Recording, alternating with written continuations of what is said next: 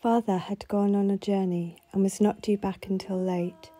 At about 2 or 3 o'clock, I think, when the afternoon sun was shining and nature was at its best, I happened to be standing all alone, my mind full of delightful thoughts, at a window overlooking the garden at the back.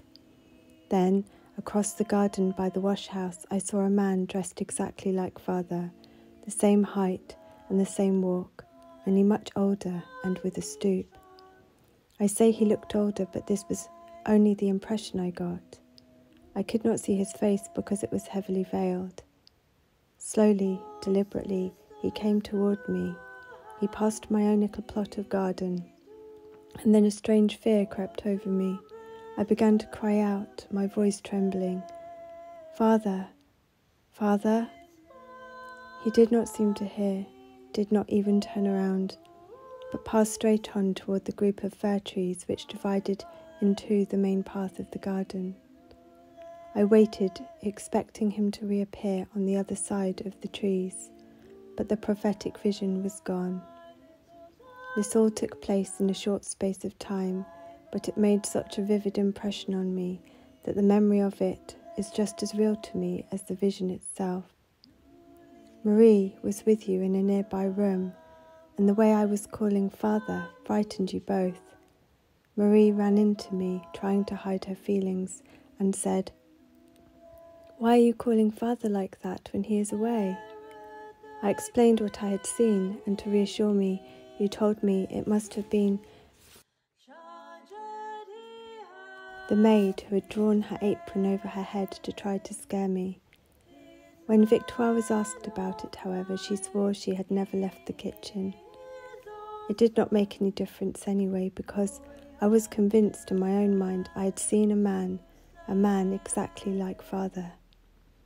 We went out and looked behind the clump of trees, but there was nothing there. Then you told me to think no more about it. But how could I do that? This strange vision kept coming back to me, and I often tried to lift the veil which hid its secret, while in my heart I was sure it would be lifted entirely one day. You know all the rest now. You know that it really was Father whom God allowed me to see coming toward me, bent with age, and with the symbol of his dreadful trial upon his venerable white head. As the adorable face of Jesus was veiled during his passion, it was only fitting that the face of his faithful servant should be veiled during his time of humiliation, and so in heaven shine with all the greater radiance. I am full of wonder at God's ways.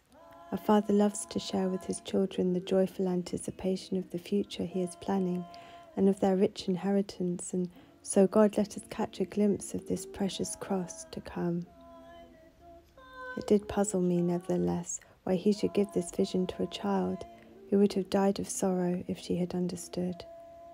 It is one of those unfathomable mysteries which we will understand only in heaven. Then our wonder will know no bounds.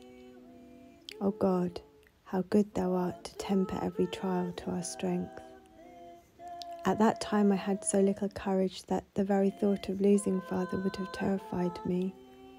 One day, when he had climbed to the top of a ladder and I was standing rather near, he called down, "Move out of the way, my little queen. If I fall down, I shall crush you."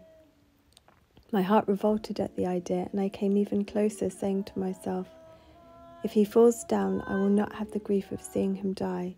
I shall die too." I cannot tell you how much I loved him, and I admired him in everything he did.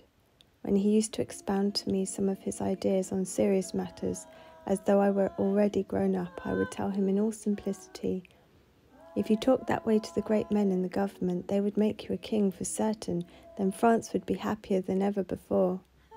The trouble is, you would be miserable, because kings always are, and you would not be my very own king, so I am glad they do not know you." I saw the sea for the first time when I was about 6 or 7, and the sight impressed me so much I could not turn my eyes away. It was so majestic, and the voice of the waves spoke to my soul of God's power and grandeur.